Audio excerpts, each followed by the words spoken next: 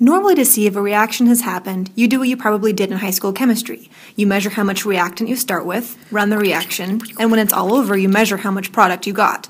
Only by comparing the amount of reactant and product can you tell that the reaction did indeed take place. But of course, to do this, you need to have a significant and measurable amount of both to see if anything happened. How can you tell if just one single molecule has changed? Well, you talk to this person. Andrea Armani is a professor in the Chemical Engineering Department in the USC Viterbi School of Engineering. In her lab, she's peering into the teeny tiny molecular world of reactions with lasers. Not with laser vision, mind you, that's ridiculous. Awesome, but still ridiculous. Let's say we want to see when this protein reacts with this enzyme. How can we tell? Here is what Dr. Armani does. She sets up a waveguide that is less than 1/10 the width of human hair and sends a laser through it. She knows the input of the laser and can measure the output on the other side.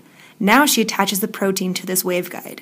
When this stuck protein reacts with the enzyme in the solution, it changes the optical properties of this waveguide and the laser output changes.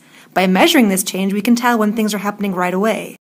Detecting such small changes like this opens up many possibilities. For instance, we can do the same thing with strands of DNA to see whether or not they've been methylated, which is when a methyl group attaches to the DNA and can turn the DNA off.